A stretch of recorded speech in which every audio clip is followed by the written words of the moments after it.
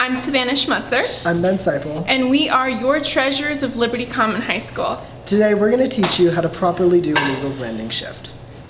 So the first step of any shift is to go into the front office and ask for the key sign-in, sign-out sheet.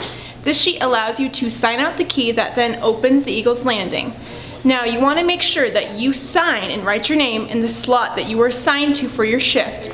Make sure to include the date and time. While one person opens the Eagles Landing, the other person goes to get the cart from the math closet located next to Mrs. Lannon's room. After retrieving the cart from the math closet, you want to go to the Eagles Landing immediately and hang up the clothes, pull out the fridge, and set the donuts, chips, and muffins on top of the counter. After taking the items off the cart, take out the binder and sign into your shift.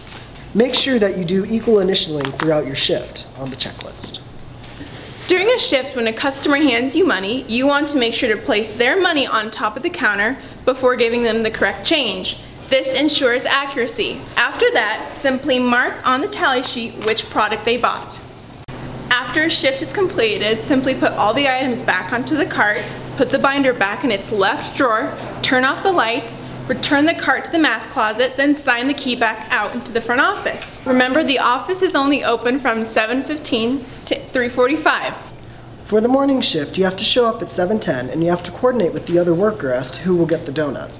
For the afternoon shift, you will have to make the coffee, and you can refer to the Easy Coffee Guide inside of the Eagles Landing. Take the coffee percolator to the kitchen and rinse out the urn, the pan, the stick, and the lid.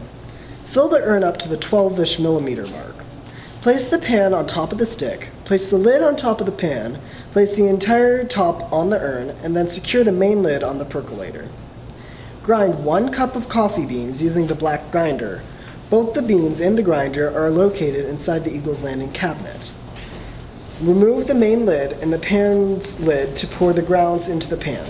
Plug in the coffee percolator into the white timer attached to the black power strip.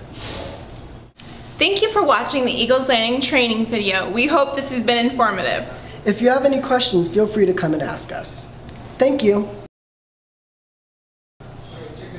That's a cut.